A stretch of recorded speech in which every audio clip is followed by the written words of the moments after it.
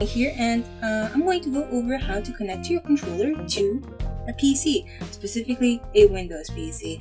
Sorry Mac people, I don't have a Mac. Okay, first controller, I have 4 of them. Of course, PlayStation 4 controller. You think Final Fantasy XIV, you think PlayStation 4, right? I mean, I wouldn't use it because I have my own preference, but yeah, this is a pretty common one, right? To do this, there are 2 ways: Bluetooth or cable. Cable, grab your cable. You should have one with you. Put it up. Goes in the back.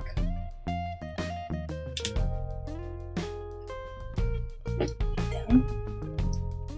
Then search for controller.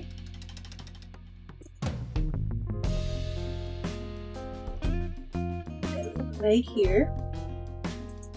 And as you can see, my controller has been found. Nothing difficult so far. You can go to properties, and hopefully everything should light up when you press things.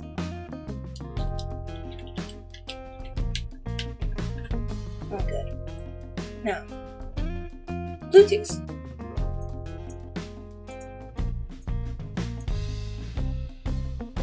Disconnect.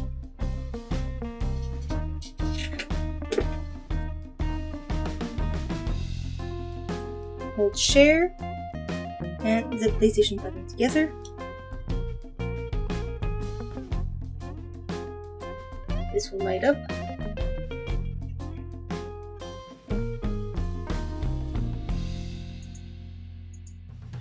Bluetooth.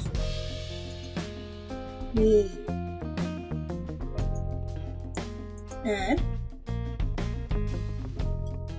It says wireless controller, that's fine. Connect. If you took too long, just press it again. Once it's connected, the light should be always on. It's kind of hard to see because it's so bright, but this is lit up. It's blue. And now, the controller's back.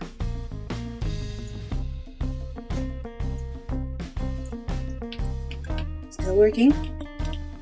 Great. So that's the PS4 controller. Next up. Yeah, I'm going to connect all 4 first. Switch Pro. My personal favorite for Final Fantasy XIV. You still have 2 choices, but this one comes with a caveat, which is that depending on the next steps, you may be forced to use your cable or forced to use Bluetooth. Or you may have a choice. It really depends which version of how you do things comes after it. And that's what's annoying about the controller, but once you know what you're doing, it's easy. You just have to pick a path. Unplug this in. Ideally, you want this in a USB 3 if you're charging, or a USB 2 if you're actually planning on using it wired while you're not charging. You can still do it with USB 3, but it could have some potential side effects. So I'm going to put it into a USB 2. And it recognizes the controller, which is great. But nothing works. Yeah, it doesn't work. There are ways to make it work. That involves using software that allows it to work while wired, and I will cover that later. But for the purpose of this demonstration, which is just a direct connection, the wire doesn't work. There are some Switch Pro controllers where it works, but it seems to depend on when it was manufactured. But a lot of them, if you're going to go for a direct connection, or semi-direct connection, you're gonna have to go Bluetooth. No choice. So, Bluetooth. Get something sharp. Not too sharp, just sharp enough. There is a tiny thing over here. I know you can't see it, but it's there. Press. Hold. There should be some lights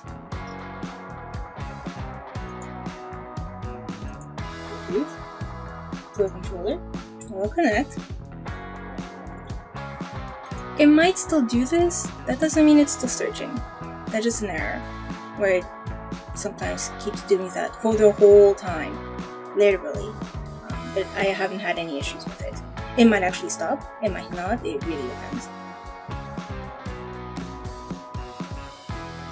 That one's connected. Now if I go to Pro Controller, Properties, and over, you should see things lighten up. Yay! Next up, Xbox controllers. I have an Xbox 360 controller. It is a wireless controller. And the thing about the Xbox 360 controllers is that even if they are wireless, you cannot just plug them in through a cable to connect them. You can do that to charge them, but not to connect them. You need to get a wired controller if you're just doing that. This is different for people using Xbox One controllers, where you actually can just put in your cable and it'll be fine. You can still do the wireless adapter method, and you can also do Bluetooth, very similar to what I just did on the Switch Pro controller. This is a wireless controller. Its battery is completely shot dead, and so I have to keep it charged at all times, so I will have to wire it, but that will not be enough to make it work.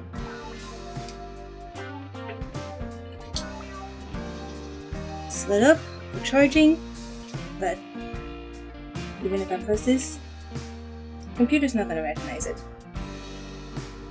Nope. It's saying I have no idea what to do. You get one of these, wireless adapter. So, once you get your adapter, controller, adapter should light up. It's really hard to see because I've got too much lighting going on in there. There is light right here. There's a button here. Also very difficult to see. I apologize. Oh, get easier now. Yeah. Let's see this. Press here. While this is on.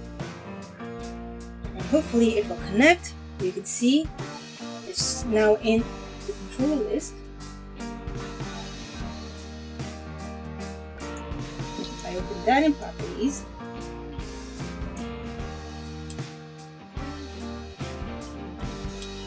Things are being recognized.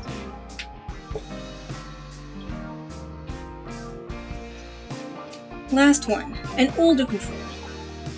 So what by that I mean if you're using something from Gamecube era, PS2 era, PS1 era, anything that has essentially non-standard cables and no Bluetooth, you're going to need an adapter. You're going to have to go to Amazon or eBay or wherever, I don't care. Get yourself an adapter. So this is my adapter. I'm going to run out of USB slots.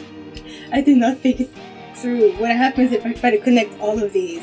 Thankfully 2 of them are on Bluetooth, or else I would completely be out.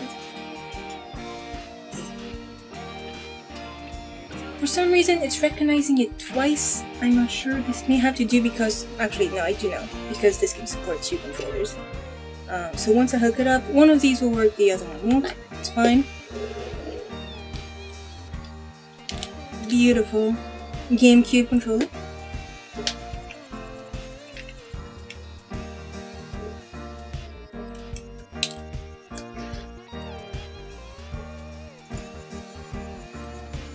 I go to Properties on the first one. Should recognize it. Button's being pressed. Now, if your controller at this point has been hooked up and is not being fully recognized, if it's at least on the list, it needs to be on the list, but it's doing that thing like what I had with this Switch Pro controller, where when it was wired it wasn't recognizing it, it's still possible you might be able to use it with Final Fantasy XIV if you end up going through the Steam route that I will show you later. And if that one works, then great. Otherwise, well, you got some troubleshooting to do. But I'm just saying, if it doesn't seem to fully work right now, it's not a big deal. There are calibrations, but calibrations will not help you with not being recognized. What those are for, calibrate right here, is for your recognition of axes and trigger sensitivities. So if later on you find that it's not quite sensitive enough, and depending on which method you're using to actually connect to the game, you might have to come back here and calibrate. Just keep that in mind. I'm not going to go with that right now because you might not need to, at least not right now. So now that you've got your controller hooked up, or in my case controllers, what comes next? And that's where you've got choices. So you've got your controller connected, you need to actually start using your Final Fantasy XIV. What are your choices? The first one, the easiest one, is plug and play, right? You just open up the game, see if it works. For some of these controllers that I have with me, it will, and for some of them, it won't. The ones that have plug and play are the Xbox controllers, and the PS4 controller actually does have plug and play, it just means your touchpad will not work. Doing that, it makes it very easy, but it also means you can't customize as much. You can only use whatever customizations are available within the game and not any other customizations you might want. So you might still want to consider other ways of playing with those controllers, but if you just want to get up and go, they have it. The Switch Pro will not have plug and play, and I will show you what happens if you try to use it, and neither will the older controllers. More than likely it won't, or if it does, it won't work properly. Beyond the plug and play attempts, you can use controller emulation. So as I mentioned, the game does have capabilities with the Xbox style controllers. So one popular option is getting X360CE, which allows you to map your controller to an Xbox controller. This is more so for the controllers that won't work by just directly attempting to make it work. It doesn't have many other mapping options. It's literally just map it to an Xbox 360 controller, so there will be no point in doing that if you are using an Xbox 360 controller, and there will also be no point in doing that if you are using a PS4 controller. This is very much an option for those who are using other controllers that just aren't working right off the bat. The next option is DS4 Windows, which is meant for PlayStation controllers, specifically PlayStation 4 controllers, to be used and actually get some of that extra functionality back, including the touchpad, if you want it. The last option is the one I will actually show. I won't show every single option. I'm going to show the plug and play, and I'm going to show Steam. Hold on, I know you're thinking, I don't own the Steam version of Final Fantasy XIV. You don't need that. Okay, I'll show you how to make it so that even if you're not using a Steam version of Final Fantasy XIV, you can still use the Steam Controller API. And that one will allow you to hook up many controllers, including maybe the ones that were not working properly in the controller menu, where it was showing one but not necessarily pressing the correct buttons or any buttons. So Steam might be able to fix that, and it will allow you some extra configurations. So let's get through it. Let's show what happens when you try to use some of these controllers directly in the game.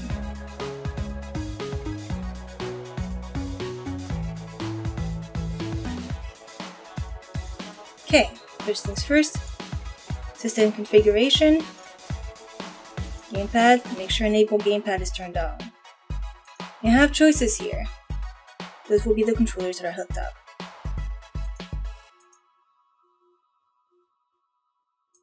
Here is the wireless controller, that's actually my peaceful controller. As you see, works very well, right off the bat, no big deal. The touchscreen won't work even if, touchpad, not touchscreen, same difference. Even if you've switched it to this, it still won't work. Not when you're using direct connection. Plug and play. Next, Pro Controller. Oh boy. At first it seems to work, right? I'm moving. Look at this. That's not working. Nope, that's the wrong button. You're thinking, oh, maybe it's a calibration issue, which it can be. If you're trying out your controller and everything's not great, what you do is you go to calibration, and you may have to do that even for the PS4 controller. It's possible that it might not calibrate properly right away, but pick whichever controller you need to calibrate, you start, you follow the directions.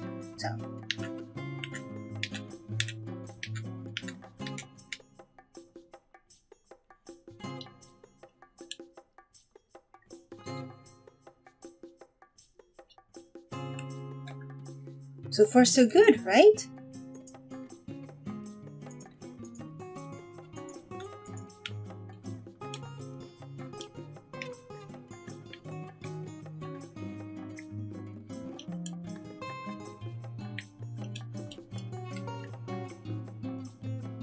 Now in this case, it worked well, but as you can see, dead zones. It's being very, very sensitive. Now you can slightly fix that to sensitivity here, but yeah, it's not gonna help all that much. Flip it all the way, and it's still being a little crazy. It's not very helpful. And so while it will work, and maybe your controller will be a little bit better off, it might not work great. And that's when you would need something like X360 CE. And even then, it's possible you may not even get this far. I know the first time I tried to use the controller through this, it was not working. It was after several Windows updates where I guess they must have improved the drivers a bit that it started even letting me do this. But you may find yourself unable to actually complete the calibration, where even though you have the inputs, it's not letting you use them. But in order to fix those dead zones, you're going to need something else. And so for the Switch controller, I was using X360 CE, but of course you could use Steam for that as well.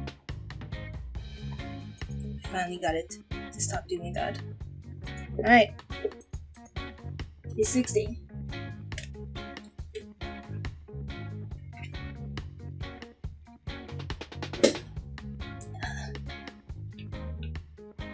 Works great. Shouldn't have any issues. The only thing is those controllers are old and you might have dead zones just from them being old, and once again you will have to fix that in other ways. Last one. I'm actually surprised to see it here because it shouldn't be. It really shouldn't. It must be remembering some of the configurations I did through Steam, but that's not correct. It shouldn't even be listed. So, I'm gonna try to calibrate, see if I can fix this. And it's not recognizing. I'm pressing.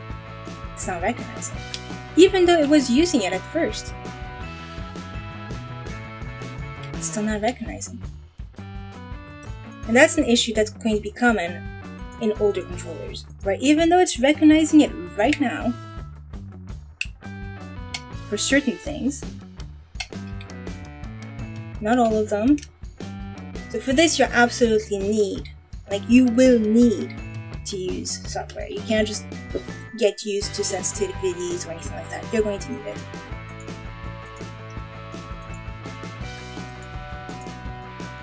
So, let's talk software. What you want to do, because I know some of you are definitely thinking, but I don't have the Steam version of Final Fantasy XIV. If you don't, just like I don't, it's fine. All you have to do, if you do have the Steam version, you don't need to do this, okay? It's just if you don't, if you're using the regular PC version of Final Fantasy XIV. Go to Games, add a non-Steam game to my library.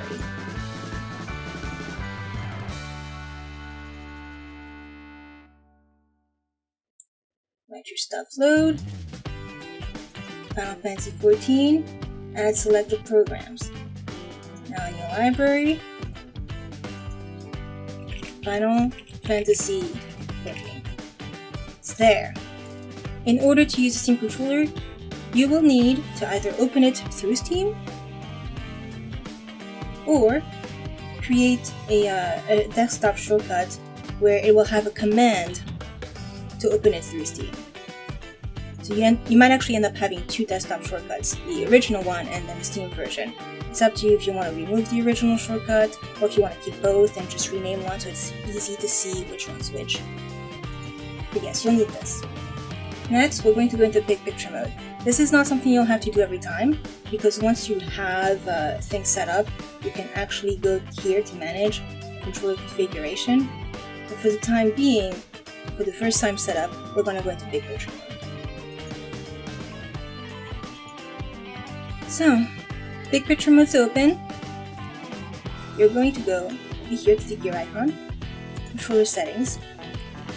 If you're using a PlayStation controller, turn PlayStation support on. Switch controller, put this on. I actually don't recommend using this, at least not for Final Fantasy XIV. This will literally swap certain buttons because of their names, but that doesn't change that it may not be the way you normally play, and that might actually feel very awkward. So it's more ideal for games that are more, I want to say, action-based than for something that's going to have... it's not great. I don't like it. It's up to you. And then you're going to have detected controllers. You may need to identify them, and if you're using an older controller, you will need to define its layout. And believe me, that can be awful. You're going to have to put in, exactly what you're doing to map it to this generic controller. Thankfully, the support for Nintendo, PlayStation, and Xbox is pretty good. You typically won't have to actually define your layout. You might still need to calibrate, but not too much. Calibration is mostly for dead zones, which you can do individually, and believe me, it's a great feature. And the gyro, which is recognizing movement. I don't know if I'd really want to use it, but hey, it's up to you, it's your game, right? So once you've got your controller identified and calibrated, whatever you need to do, make sure these things are on so you can use them. And you go to your library. Right, it's not recent. Installed. It's not recent because I just removed it in order to do this demo. Controller options is if you want to have your rumble. And that is one of the things that's really nice with the Switch controller is that X360 CE and the Switch Pro controller don't work very nicely for rumble. It will work for Steam, so that's pretty good. And whether you want to force it to always use the game setting rather than the global setting, I would recommend always having that on. And then you're going to have controller configs, and as you can see, I have a variety of controller configs. And if that looks daunting, don't worry. It's really not that bad. So what you want to do, go to the controller. I'm using Switch controller because I have multiple controllers. Chances are you'll only have the one. Right, so let's say you're going on PlayStation 4. And it's probably going to load a default setting for you, but if it doesn't, you go to Browse, Community, you can pick other people's. If you want something a bit more generic, you can go to Templates and go for a generic gamepad template, and that's fine. That will get you started. It's good enough. We're not going to go deep into customizations. I'm thinking that will be a different video. So for this video, it's just, let me make sure I hide my camera. Right, here's Browse Configs, Templates, Community, up to you which one you want. These are very much general purpose. It's not made specifically for Final Fantasy XIV. whereas these were made by the community for Final Fantasy XIV. You can preview them, but you may not fully understand them if you don't know how to understand this. Most of it should be pretty obvious, that's saying that this button is going to be the trigger, this button is going to be the bumper. It's going to seem absolutely obvious. A lot of them are using the share button for select, whereas if you're a person who came from PS4, the share button is reserved, and the select is actually clicking into here. So that might feel like a strange change. You could obviously change that yourself if you want. Likewise, go back. If I go to my Switch controller, I have one that I made myself, and I will be sharing it at some point. But if you want to browse, you're probably not going to find too many community templates, to be honest. But you will find the default gamepad template, and that one will work more than enough for at least starting out in the game. 360 controller. Same idea. You can browse config. And this, you do have to do that other step first, which was back in the general settings to the final layout. And chances are you can just, after that, start with the gamepad template. But if the controller is very different, like for example the GameCube controller only has one bumper and only has one center button, you will probably have to do a whole lot of different actions. The reason I would recommend using Steam over using X360CE, even though I've been using very successfully X360CE for a long time, is because with Steam you really can do a lot more than before. And so in the next video I will show how to do things like set up a strafe, or how to make a controller like this, be able to do the things that it normally wouldn't be able to do by supporting combinations of presses that Final Fantasy XIV doesn't have, such as double tapping your bumpers. Yeah, it's got double tap for triggers, but not for bumpers. These are things you can do in Steam that you can't do in X360CE. I do believe you can do those things in DS for Windows, but I can't say for sure. So, I'm going to load my game through Steam. And the most important thing to see, all of these are going to say Xbox. Every single one of these is going to say Xbox. And that's because when Steam loads it, that's what it does. At least when it passes it to Final Fantasy XIV. It's passing it as an Xbox 360 controller, just their version of it. A different version of it. And so it can be confusing when you have multiple controllers because they all have the same name. But if you just remember the order or play around with them, it's not so bad.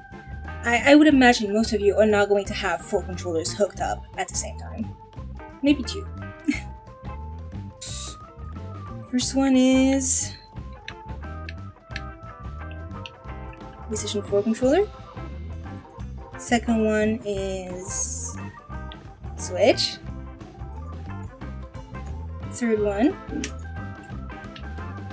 should be the GameCube, properly working. I can move these things.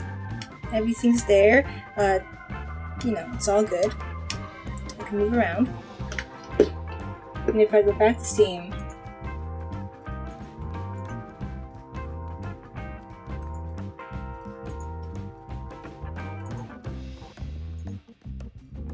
I turn on Xbox for Xbox 360.